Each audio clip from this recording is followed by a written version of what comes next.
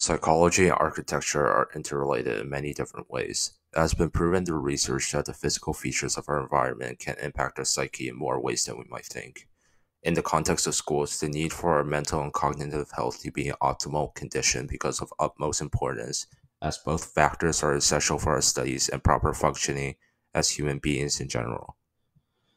With Grandview Heights Secondary's architectural design, it becomes evident that the elements of psychology were used to create the school's blueprint, as many of the physical features have been evidenced by research to be conducive to the improvement of cognitive health and learning for students.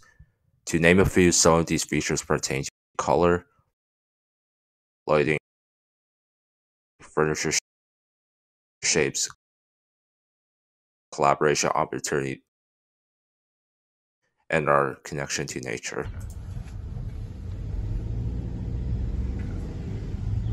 The lighting of our environment also plays a huge role in motion and in turn affecting our learning in many different ways.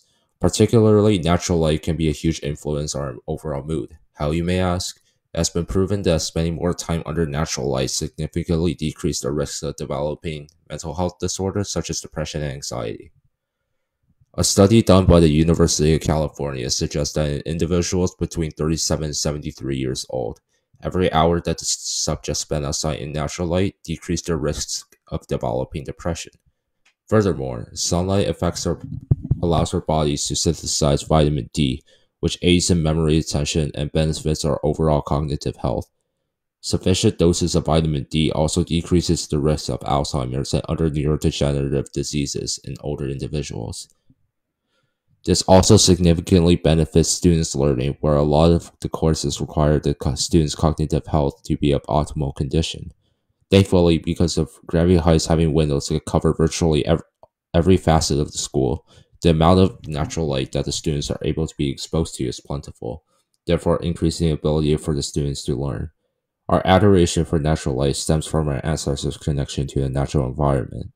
Nature often means abundant resources, which are crucial to one's survival. However, artificial light, on the other hand, has been shown to be detrimental to the human psyche. For instance, excessive exposure to artificial light, which includes indoor light, is detrimental to sleep quality, which consequently affects cognition, as good quality of sleep is paramount to a properly functioning brain, again very important for learning. The abundance of natural light in the school, however, makes it so that artificial light is a minimal problem. Let's ask what this student thinks about all this. Okay, so how do you feel about the school's windows and like the natural light? Well, I think yes, it does make me happier. It gives more like a more real feel other than closed areas, which does not light, which gives more sound and gives depressed feeling. So you feel like a school with no windows makes you feel like compared to like this with natural light.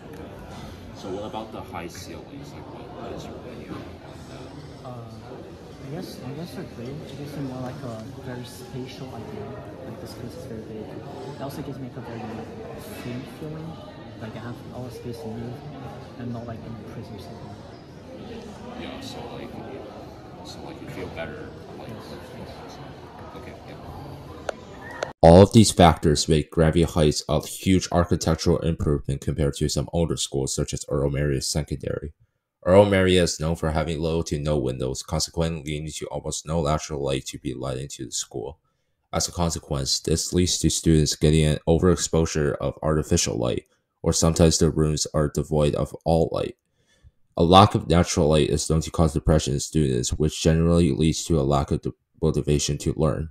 Conclusively, the importance of abundant natural light is highlighted through its effects on student mood and, as a result, student learning. Furniture, shapes, and materials.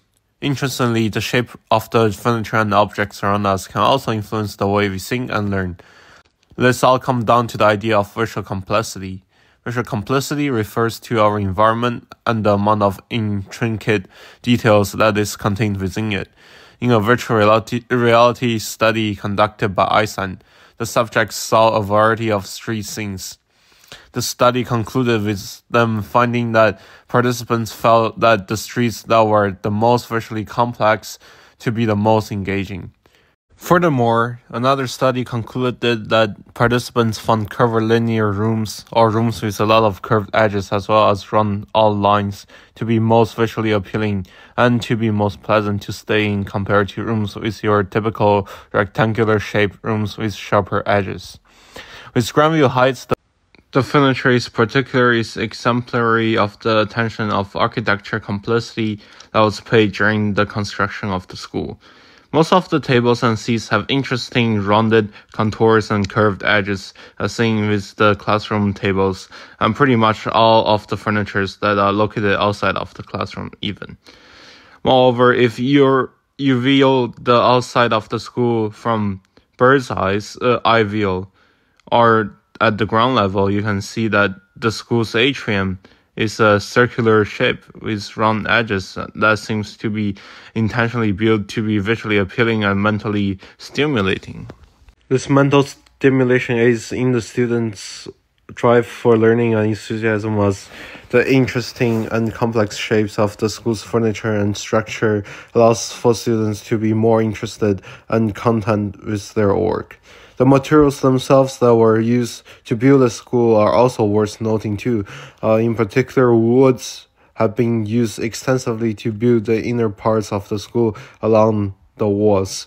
A study conducted by psychologists on young workers and students suggests that participants who were assigned assignments to do in wooden rooms generally had higher energy and reduced anxiety levels compared to those who did assignments in another room.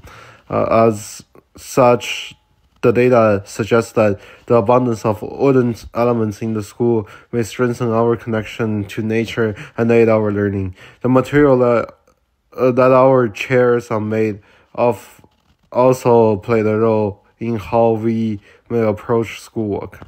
For instance, sitting in a cozy, comfortable chairs that are soft release the tension and stress in people, while people sitting in harder chairs do not feel the same effect. The school's sofas are often soft and nice to sit on, which may be why the school's lounge area has students flock on the softer chairs to do their work and study. The effects of color have been studied for decades and have been proven to have a significant effect on our mental health. Us humans love sensory stimulation, and color provides that in the form of visuals.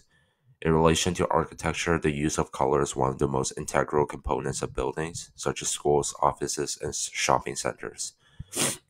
Warmer colors such as red, orange, yellow induce passion and energy in people, while cooler colors such as green and blue invokes calm, peace, and stability. With schools, colors can be seen everywhere, from our highlighters and pens to the very structure of the school itself. Interestingly, UBC conducted a study on roughly 600 subjects, where the subjects were placed into rooms with the colors red, blue, and other neutral colors respectively. Through the research, people who took a cognitive exam in the red room performed with more accuracy, since people tend to associate red with danger and energy.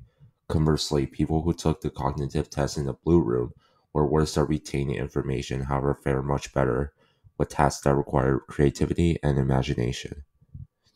It is important to know, however, that other studies contradict this by revealing that students who saw red ink on their paper right before an exam did 20% worse on the exam compared to those who did not. This may be one of the reasons why red is a rarer color in the school compared to blue, green, or yellow. Blue has been shown to reduce stress in people as well as building trust, which may be reasons why Grandview Heights endorses the color and is common as seen with the furniture and the exterior of the buildings. Another one of Grandview Heights' most common colors is yellow, which can be seen with the tables and sofas. Yellow is known to be associated with joy in people. Green, a popular color choice among many, has long been attributed to safety and happiness among students. It is also a prevalent color that can be seen in the school with its furniture and equipment. Moreover, it can also be seen through the windows of the school, where greenery such as trees and grass can be viewed. While possible theories because of our connection to nature, our ancestors saw the color green as a rich source of food and water, which are both essential to survival. Thus, the psychological impact that colors have on us can be attributed to past experiences and connections, or what psychologists define as learning. The feeling of happiness and safety is imperative to a productive work environment, where students are motivated to make the most out of their education compared to sad, unmotivated students. The school's effective use of space encourages collaboration among peers. Open spaces, in particular, lead to feeling of isolation and lack of sense of community among people, as argued by critics during the Plato housing crisis. Often, social isolation leads to feeling of depression and anxiety in teenagers and adults, an issue that leads to decreased social skills. Meanwhile, a healthy and collaborative work environment allows for the positive and unbranding environments, which may lessen the debilitating effect of depression. However, when used properly, open spaces can invoke a sense of freedom. For example, the high ceiling of the school's interior effectively uses this open space to create an open and unconfined environment. Let's now explore how the school's closed spaces are important for the collaboration among students. Collaborative work, when done right, can also benefit learning as students can help each other out and learn together to identify certain knowledge gaps that we may have. Learning how to collaborate is also a very important skill for students to learn as it extends well beyond the scope of school, and it's an important skill to learn in order to prosper in the workforce. Schools, breakout room, and collaboration spaces can decrease this gap between the students and fosters collaborative learning. As students are in close proximity to one another and are able to easily communicate in regards to a project, assignment, or something else. Yeah. However, this collaborative aspect of school only works to a certain extent. This flaw of close proximity also has its own implications.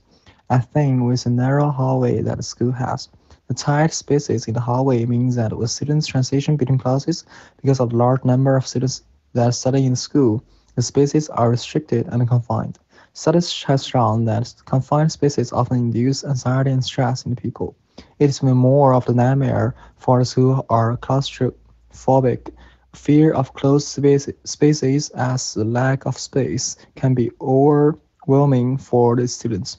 Stress and anxiety can cause adverse effects on students' learning, as it affects our ability to think clearly, while the school's closed space can be conducive to collaborative.